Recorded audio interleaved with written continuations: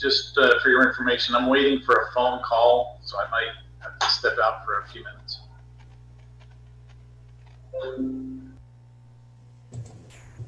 Hello, welcome to our special board meeting today, November 24th, 2020.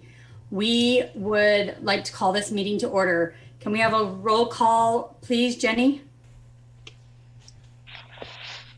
Amy Phillips. Present. Sherry Lincoln. Present. Scott Lehrman. Present. Jesse Campos. Don't see him on the call yet. Steve Christensen. Present. Brisa Hernandez. Nichelle Lynn. Present. Krista Martinez. Present.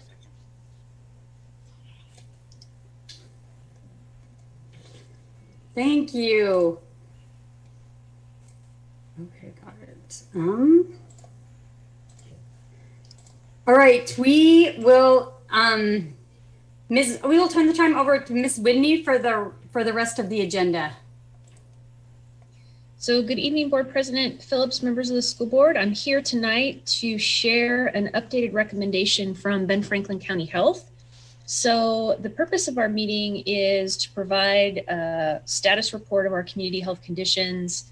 I'll be presenting the Washington State health data that is housed on the Ben Franklin Health District's website and the indicators and thresholds for risk of introduction of COVID transmission into schools. We refer that lovingly to the rainbow chart. You'll recognize it when you see it. And then also to share the Ben Franklin Health District's latest recommendation, and we will be requesting some action from you as a board tonight regarding their recommendation to maintain at-home learning for our middle school and high school students until the community health condition support moving forward. So we'll jump right in with the health districts or the Washington State dashboard that is housed on the Ben Franklin Health's website. So as of the week of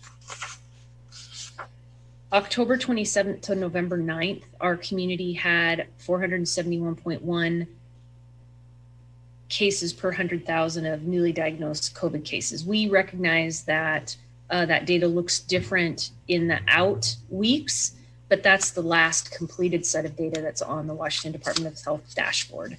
So when you look at our trend data, you can see that the dot here represents the 471 cases that I just mentioned, but you can also see this dotted line that is what is called incomplete data. I just wanted to highlight a couple of pieces right here. One, what we know about the incomplete data is that it always changes, and it most often, if not every time I've looked at it, that the changes equal an increase. So in the incomplete data, this peak right here represents 705.5 cases, and then this downward dip right here equals 616.8 cases. I would fully expect that data to change by the time it's completed. This slide represents our new hospitalizations of people per 100,000. The dot right here represents the 7.4 that is indicated here. But when you, I just wanted to point out that this peak right here is from the week of the 4th through the 10th, and it is 10.6 new hospitalizations per 100,000. And then as that trends down and kind of pops back up and then levels out, this is 5.3%. And that is the week of November 13th through the 19th. We had a community suggestion in our last board meeting that asked that we also provide the hospitalization data for Benton County. This is Benton County's.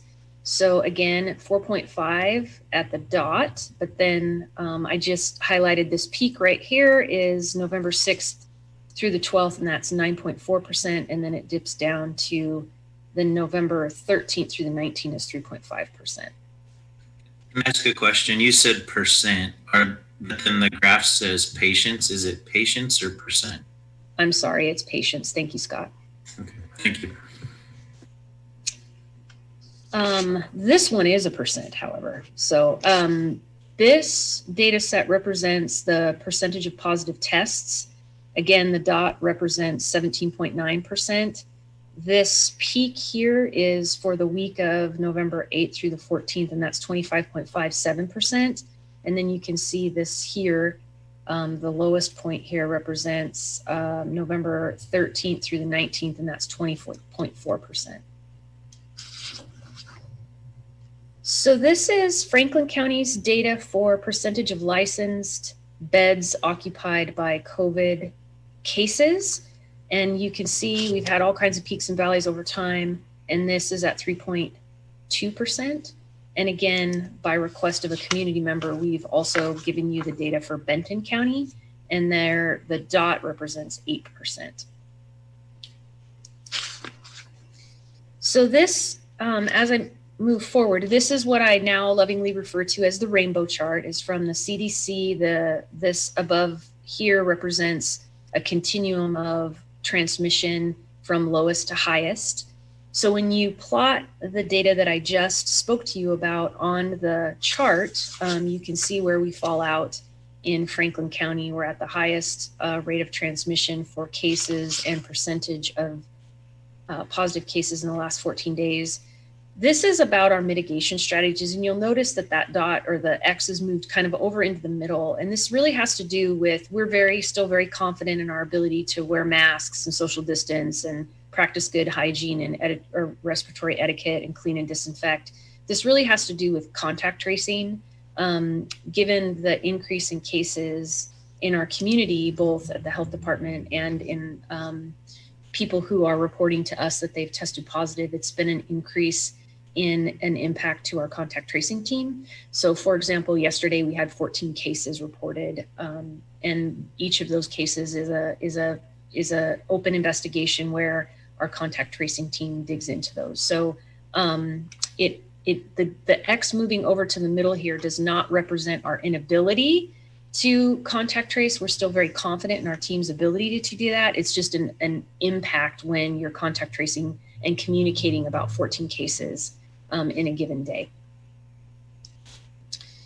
This second part of the quote unquote rainbow chart, the top is you compare the recent 7 days to the 7-day previous. And as you can see in the charted plot data, there's been a pretty significant increase. So we're at the highest risk of transmission in that area. And then the rest of the rows really focus on our hospitalization, or our local hospital's ability to navigate people who are needing beds. And so percentage of hospital inpatient beds in our community is still well under the 80%. We do not have the information about intensive care is not available on the dashboard, so that I leave that one blank.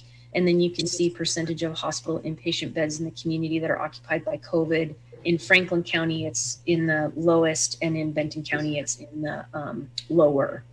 This row here is left blank because that's data that I would need to get in collaboration and coordination with the health department. And our calls are typically on Thursday.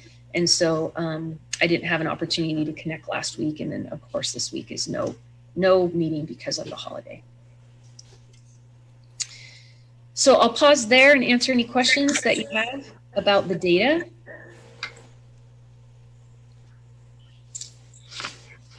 So with that, I'm going to just jump right into the recommendations. So just by summary, you as a board took action on October 27th, and you approved transitioning middle school and high school to blended learning on December 3rd, which would be the first day of the new trimester. Provided three things. One, there was a successful phase-in of elementary students, our community health conditions supported moving forward, and that any additional mitigation strategies that would be required by the health department could be implemented. On the 18th of November, we received an updated recommendation from our local health department. Based on a variety of factors, our health department is asking that Kennewick, Pasco, and Richland school districts remain in at-home learning with our middle school and high school students. All students who are currently attending in person, including elementary and our small groups of secondary students who've been deemed educationally at risk under this recommendation, could continue to attend in person. The next slides are really just a verbatim of a quote from the entire Benton Franklin Health District letter. I know as a board you received this letter. It's been posted on the website. It's been available to the community and social media. So I'm not going to read every bullet point, but I just wanted to highlight the rationale that the health department has given us for their recommendation. So the health department continues to be very committed to returning our students to the in-person education experience. And there's a recognition that this is a very fluid process. The disease burden within our community fluctuates, and the health department is watching who's getting the virus, where the outbreaks are occurring, and where and how schools are seeing success, and really looking at all aspects of education, including the safety net that students being on campus at school, that safety net that's provided, especially for those students who have barriers to success at home. So we are seeing a rapid increase of what the health department terms disease burden in our community. And so again, these are Dr. Person's words. She says, I must amend the recommendation that Richland, Pasco, and Kennewick school districts pause the phase to return middle school and high school students. So she talks about that over the last 2 weeks that the number of cases has increased, but she also provides some additional data to illustrate additional data points that support her recommendation to have secondary students continue at-home learning. So you see an upward trend in cases, but you also see an upward trend in positivity tests, new cases per day over 14 days, and then also increase in hospitalizations. So some might be wondering why secondary and not elementary. And it, again, as it's outlined in the health department's letter, the age range of 10 to 19, that is where the health department, when they did the data analysis to put forth this recommendation on the 18th, saw that there were a higher rate of increase in that particular age range. It was 3.9 times higher than the disease rate for elementary students. So when you compare elementary and middle school and high school environments, the middle school and high school environment is a higher risk for transmission because of the frequent interactions, multiple groups of students, the complexity with cohorting, and then that plus the increase in the increase in the disease rate in that age range was the rationale for pausing secondary. She goes on to talk about that when the disease rate in our community is relatively low or in the middle range, or even kind of higher but plateauing, we have some additional options with offsetting risk with mitigation strategies. But when the disease activity has increased like it has, there's concern that there may not be a system capacity to manage the additional mitigation strategies necessary to bring thousands more students back across the entire Benton Franklin counties. So Dr. Person points out that she's indicated multiple times that school is not inherently dangerous or unsafe because of COVID. However, there's concern around the broader community impact to increase stress to the healthcare system, and that schools really, and as residents are being asked and businesses are being asked to do their part to mitigate that potential risk to overburdening our healthcare system, that schools need to be considered as partners in that effort to by not bringing back those additional students. So others may be wondering, so why elementary and middle, or why elementary?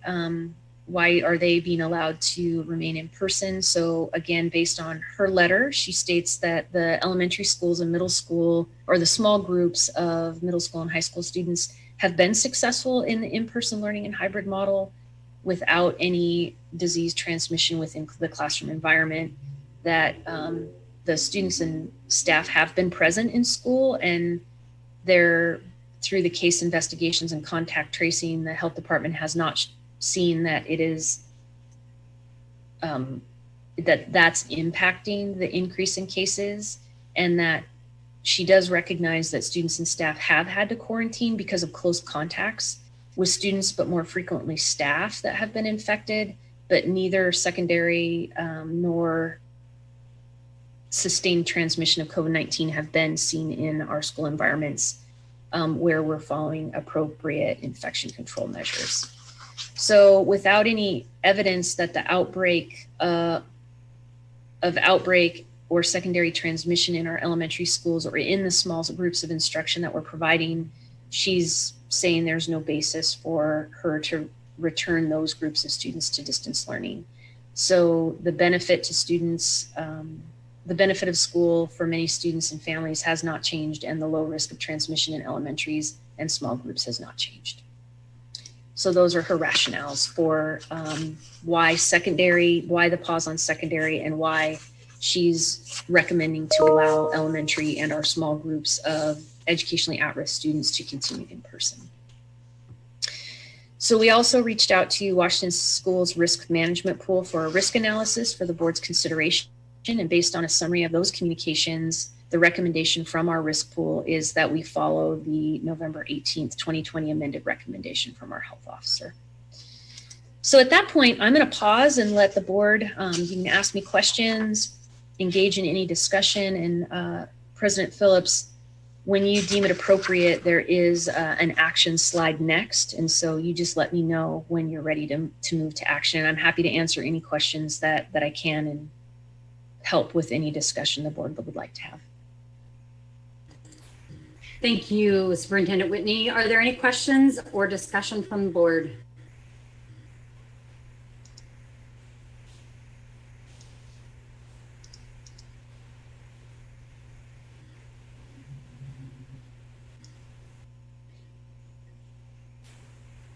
Okay, I did notice too, I don't know, I keep track of this pretty well, and right now it says the Franklin County case rate is 824. I don't know if you can see that, which is considerably higher than what you gave us, because that data is lacking. So 824 cases per 100,000. It has really skyrocketed. So so that data was quite a bit less. Realizing that Washington State's data is behind. If no one has, Amy, yes, there's also a difference in the way that the Washington Health Department categorizes data and the way that we look at data locally, and it has to do with, I think locally we do it from, and I can't remember which one it is. One does it from the date of the specimen collection, and one does it from the date of reported onset of symptoms. So that has something to do. Sometimes when those data don't exactly align, that's part of the issue too. And I can't remember which one's which, but the local health department doesn't track the data in the same way that the Washington Department of Health does. Okay, great. Well, that's good to know.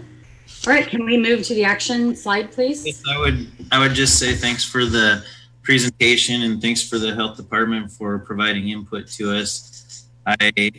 People who want to go and look and figure out where Dr. Persons and other people are getting this data on our Benton Franklin Health Department website, you can go and look at the plots of this data, and you can disaggregate it into age groups. And if you go and disaggregate, I think if I remember, the ages were like 5 to 14 is one of them, 14 to 19, and then it goes in 10-year increments after that. But you can see exactly what she's saying there. It's pretty straightforward that when you look at the 5 to 14 age group, the slope for increasing in cases in our county has not increased since we've opened school. Granted, we only have a week and a half of data there, and maybe we're not seeing something that's happening, but when you look at that data, it shows that, not to say that the younger kids can't spread it. If they were out doing everything that adults are doing, whether it's in their personal life or in their jobs, maybe that rate would be increasing. But you can go and look at it for the last month or two, and that data backs up exactly what Michelle just presented to us. So I appreciate the information and the input from the health department.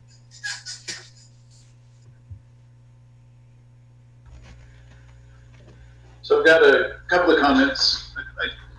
So first of all, just a comment that there are feelings on both sides of this. I mean, some people feeling we need to go back to school. Some people feeling we need to shut down even the students who are in school. So, and I recognize that there's pretty strong feelings both ways. I think for us, fortunately or unfortunately, we are somewhat bound by the recommendations from the health department. I mean, certainly we can go our own way and just say we're gonna go to school regardless, but I think it would be prudent for us to follow the direction or recommendations of the health department. As far as risk management, they're not going to support us. Well, I shouldn't say they won't. I mean, we are at risk. We don't know that they would support anything, any lawsuit that comes up. So while I think there are people who are thinking that we should, you know, I think the prudent thing is to follow the recommendation of our health department. So that's kind of where we are. So not to be, I mean, not that we can't think for ourselves and do our own thing, but certainly I think wisdom would be that we follow those directions. So thanks for the presentation, Michelle. As far as the action goes, I'm not sure what the action is. I didn't see one in the packet yesterday. Okay. So my question would be, do we need action? Because in the last board meeting, we gave action to start on or after December 3rd. So I would ask, is there a reason that we're taking? Yeah, so it's a great question, Steve, and we talked a lot about it as district staff, because certainly your recommendation, what you approved last time was us opening if those 3 conditions are in place. Well, this letter says one of those conditions is not in place. So you could argue that you've already acted. Some could be confused by that. So we're offering you the opportunity to take action in public just to clarify for people that you're accepting this newest recommendation. We felt like it was just cleaner and less confusing, but certainly as a board, you know, if you feel differently, we can just be on the record as an acknowledgement that you've already actually taken this action. So it just is, board governance is confusing for people that don't do it every day. So we just felt like this was the cleaner path forward, but should the board have strong feelings, I think we could make a rationale that you have already acted. Uh-oh. Steve disappeared. Okay, I think we need to take the action. So I would entertain a motion. Okay, I move to accept the Benton Franklin Health District update recommendation to continue current level of in-person learning, including elementary students and small groups of secondary students deemed educationally at risk. Serve middle school and high school students with at-home learning until community health condition support moving forward. Second the motion.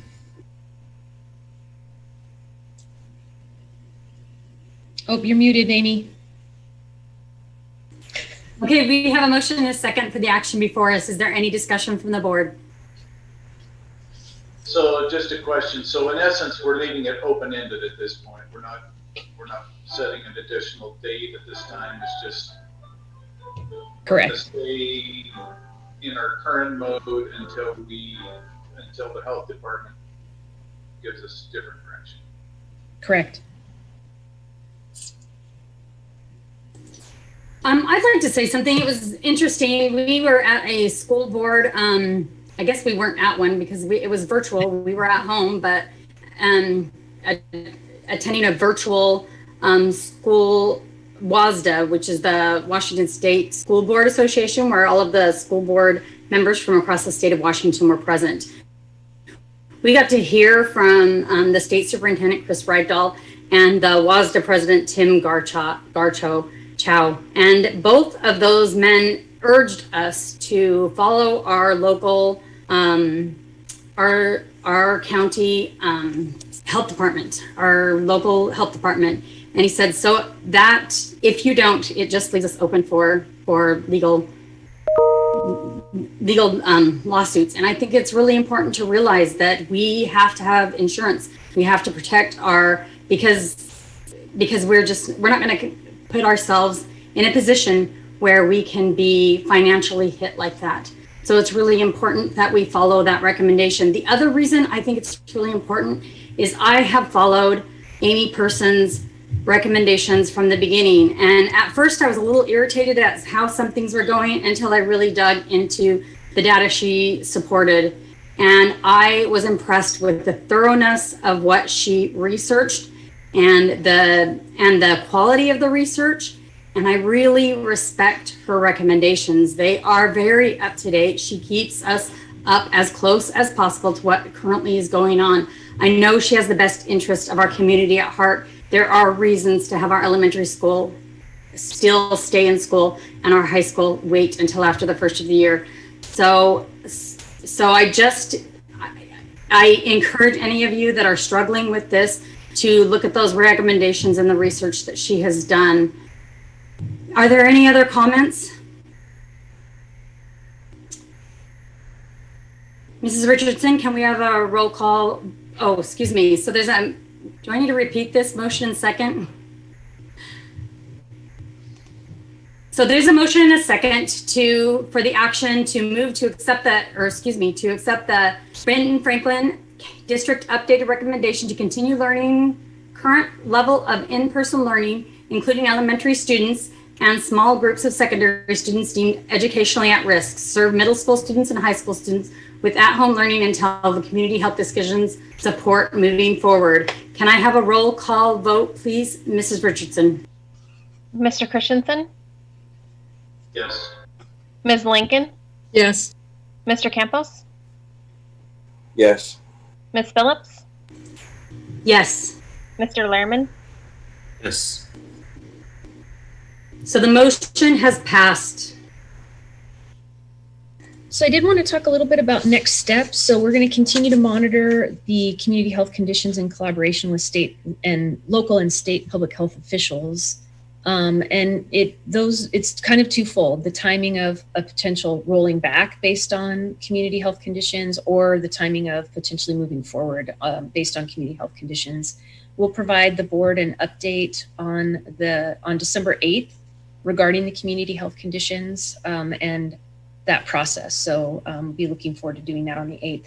We'll also provide the board an update of the operational impacts of educating elementary and small groups of secondary students in person. And some of the pieces that you'll be hearing from us is the complexity of maintaining substitutes during this environment. We'll give you an update for enrollment of students who are attending in person versus at home. We'll let you know about our plan to enhance the support for our at-home only learners. We have that plan and we'll be launching that, and we'll update you about that on the 8th. And then how that impacts then some additional options for staff who need accommodations for work from home. So those are some areas that you can be looking forward to us updating you about at our next meeting. I did want to end this part of the presentation with the excerpts, finish the letter from Dr. Persons, where she really, and even in conversation with Dr. Person, she really celebrates this community. And she said, you know, in late July and August, this community really doubled down its efforts. And because of that, we saw a very quickly lowered disease rate. And she remains hopeful that the community could do that again in the face of this escalation of cases. She stated, in order for public health to be successful, we need a recommitment to bolster alignment of goals among our medical, business, and community leaders and the community as a whole, and just encourages all of us as residents of this community to play a key role in reducing transmission by wearing face coverings, maintaining social distance, avoiding gatherings with people outside of our household, and staying home if we're sick or have had a close contact with someone who has COVID-19. So I wanted to highlight those words from Dr. Person as we finish. And I also wanted to recognize the extraordinary efforts of our teachers and our staff and our administrators who are currently serving students in person, especially as the case counts have continued to increase. People are selflessly reporting on site, even in face of their own uncertainty and their own concern, to provide service for our kids because they know and believe in what in public education and what in-person instruction does for our kids. So that is no small thing that our teachers and our staff that are reporting on site every day is doing. And I really feel like in this moment, especially up against Thanksgiving, in a moment where we should all be reflecting on the things we're thankful for, that it's important to acknowledge those people who are really at the front line of providing a service that our community has asked them to provide for our youth. So as I sit down on Thanksgiving and I go through all of the list of the blessings in my life, each and every administrator, teacher, employee, bus driver, district office admin, school board member will be on that list. This has been an incredible journey we're on, and it's not over yet. And I have full confidence that we'll lean into this together and make our way through it together and come out the other side stronger for having done it together. So thank you. Thank you, Superintendent Whitney. Are there any other comments from the board before we adjourn this meeting?